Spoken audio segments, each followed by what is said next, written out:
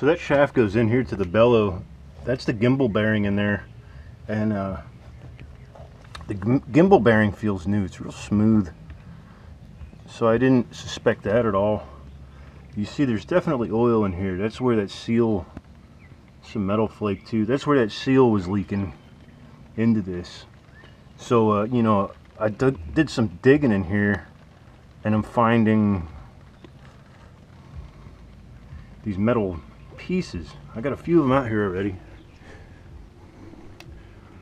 I guess it's some kind of a keeper, a ring or something for the bellow. So I'm going to take the bellow out, and I feel like a lump in here.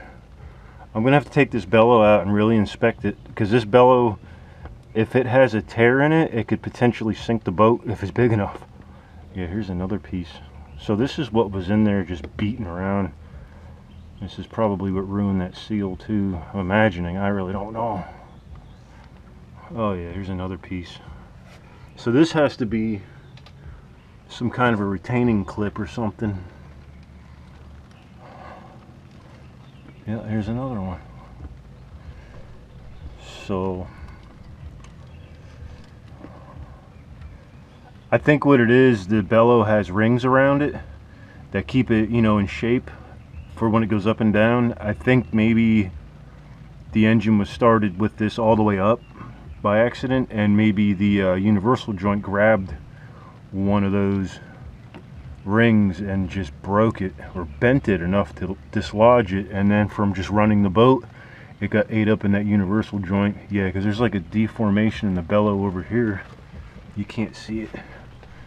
So I'm gonna have to get into this part, unfortunately, but I'm glad I caught this, because like I said, this could potentially sink the boat if I let this go, you know. Yeah, these little tiny pieces.